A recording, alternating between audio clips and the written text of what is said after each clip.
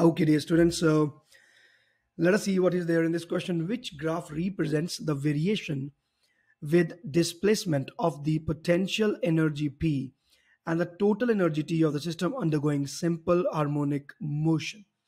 So, my dear students, what is happening in this question is that we are considering a simple harmonic motion, and you are supposed to draw the graph of the potential energy and the total energy with respect to displacement. And he's talking about the potential energy only, not considering the kinetic energy.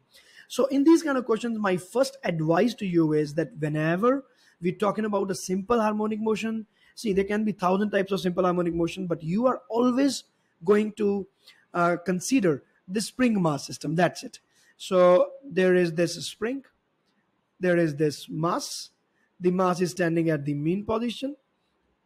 Okay, and so it would be going to the extreme position. This will be the negative extreme, this is positive extreme, and this is how the body is going to move in the simple harmonic motion.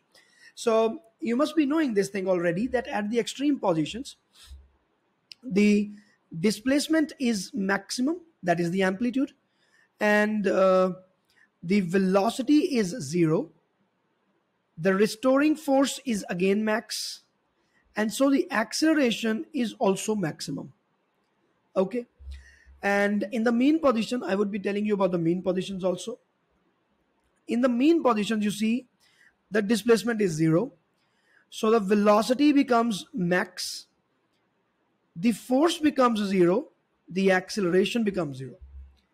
Okay, and now what about the energy? So at the mean position, when the x is zero, obviously the potential energy, for which the formula is half kx square, and when x is zero at the equilibrium position, so this will be zero.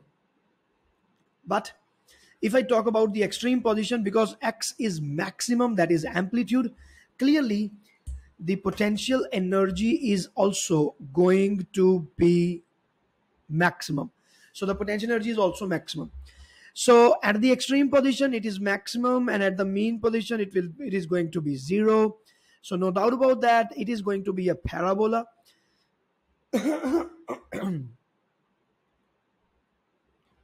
Potential energy is half kx square. So potential energy is having a parabolic variation with respect to displacement. Clearly this graph is correct for the potential energy. A is a wrong option. And what about the total energy now? So the total energy is the sum total of the kinetic and the potential. So, and it is always constant in the system, it does not vary. So you can see that this is kinetic plus potential. So at the extreme position, only and only potential energy is there, and the kinetic energy is zero at this point. So total energy is equal to potential energy. Clear this? And the total energy does not change, so it is going to be constant. So my dear students, B is absolutely correct option, and I think that this should not be any doubt there in this question. If you are still not clear with this, please mention that in comment section. I will see. All the best.